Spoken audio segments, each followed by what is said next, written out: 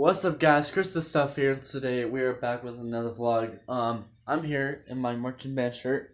No bounds, marching band. I leaked everything. All right, great.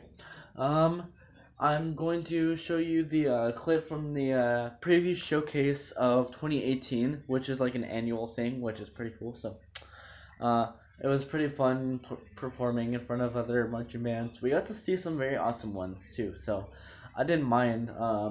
I got to see what the rack which I play for one of the different marching bands what they have, and it's pretty interesting.